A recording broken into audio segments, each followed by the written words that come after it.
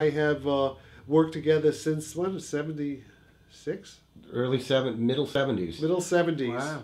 Wow. So, Yeah. And you were just telling me how Kim met your mother Oh, and with his mother back in New York. 86, back, Oh, this is regarding 86, the telephone voices. about the telephone thing. Yeah. Yeah.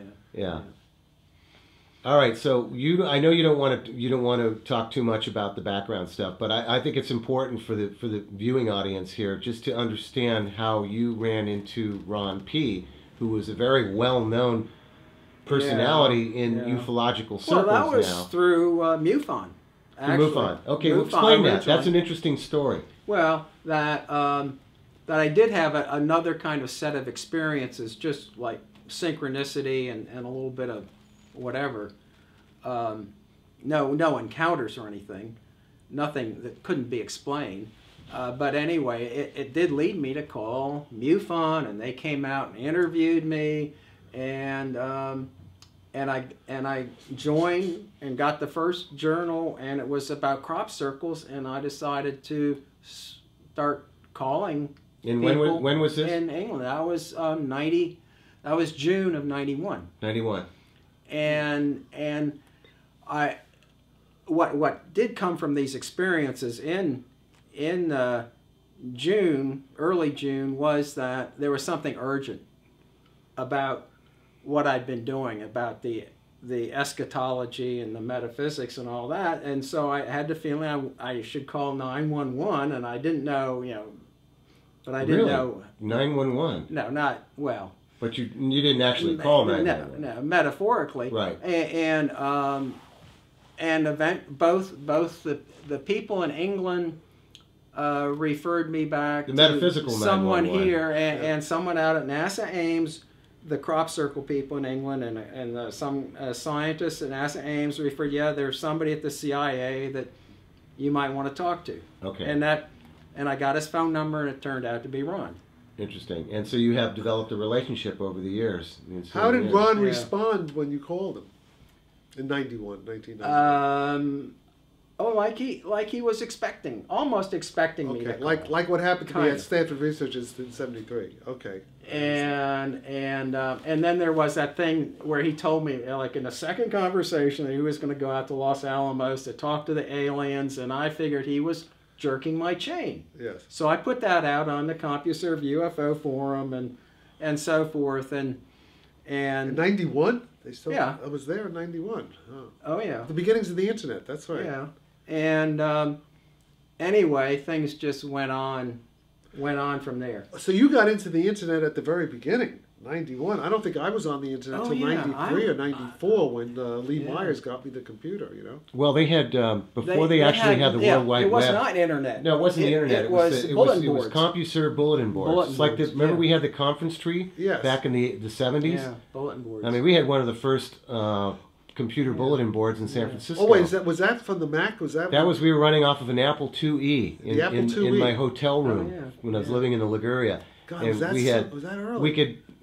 We could have one person at a time call up and type in Was a this message. before or after we met Ira Einhorn in Bolinas? This was before. This was before we met Ira. Before we met Ira, when Ira was coming from Esalen, and Yeah, there and was he Jacques had Vallée, that little suitcase modem typewriter. Oh, I had one of the Texas Instruments. Yeah. Yeah, it was a TI. Yeah, it had an acoustic modem coupler on it, and he was coming from Institute of the Future. Jacques Vallée, right, the and Future. he was doing email.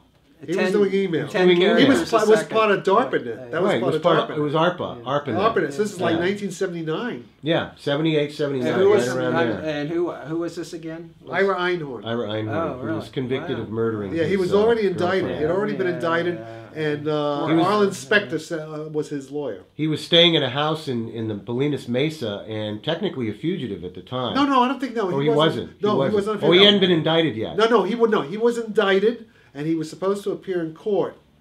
And I think he told, I don't know what he suggested, I don't know what, I remember, did he say he was never going to go to court or something? I don't know what. I don't quite it's been remember. so long. It's been so long, yeah. He said he was with that woman. He proclaimed his innocence. He proclaimed his innocence. Proclaimed his innocence, and I immediately said when we left, I think he was lying. Yeah, well, we don't, yeah. And he was eventually convicted of the brutal murder of his girlfriend. Yeah. I thought he was lying. Well, anyway, yeah. So you got involved on CompuServe, and this is back in '91. Yeah. And so that took you down the road, the UFO road, I guess, huh? Yeah. Right. Yeah. Anyway, let's jump forward to today. Okay. Which is why am I here again? I've come out periodically to visit Jack in San Francisco. And, to proposition. I come out to proposition Jack, basically. And the proposition is about the Eschaton. And as I said to Jack at lunch, that it appears that Ron wants to play the Eschaton card. And regardless of what we think about the Eschaton, that, we should do our patriotic duty and help him out. Well, explain that a little bit more for the audience. Which part of that? All right. Does Ron believe that we are headed towards some kind of imminent catastrophic... Ron is not paid to believe anything. All right.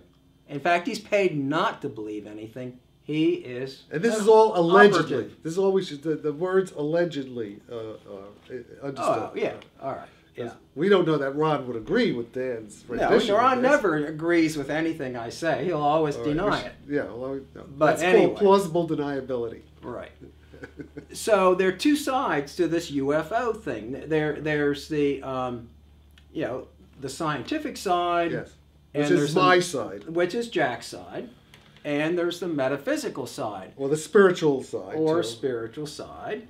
And all I'm propositioning Jack here is maybe we can temporarily cooperate to get a little better alignment between the physical and the metaphysical. Okay. And to help out our my former Jack's present scientific colleagues to prepare them a little better prepared for if something does have to be disclosed. Like the alleged story, what's going to happen in 2017 with the flyovers. Yeah. Sort of like the Independence Day scenario. Well, why don't you elaborate on that a bit? Yeah, with this Navy guy. What's the story with this naval officer? Yeah. Maybe say a little bit about that. Well, I mean, he may be one of the most important witnesses, quote unquote, since Rick Doty, quote unquote. As far as I thought Ron has his doubts about Doty. Oh, he does. Of course, he does. But still, but in terms of being in the military and being involved in a weird stuff, Area 51 stuff. Yeah, and telling all kinds of stories that this source A, so-called, who showed up back in 2006 on the internet, not directly, but through the Pickering brothers in New York. Yeah, wasn't he involved in some exchanges with Robert Collins? No, with Bruce Maccabee. Doty? Bruce Maccabee, okay. No, that's a more reliable source. No, I mean that he's a known naval officer, and Rick Doty was never even an officer, as far as we know. Doty was a non-com. Non-com. Right, he was a sergeant in the Air Force. In the Air Force Intelligence, so he was. Doty was in the Richard Doty was Air Force. He was involved. Wasn't Doty involved? Doty was involved in the Benowitz affair. Benowitz, yeah. Right. Just some background. And so Source A's been vetted by real people, and Ron has never denied that he isn't a legitimate naval officer. On active duty? Continuing active duty, and so why is he telling these stories? What rank? So let's. What did this? Probably commander. What did this vetted naval officer tell you? Didn't tell me anything, but he told the Pickerings of all kinds of stuff. Oh, so you got this secondhand from Pickering?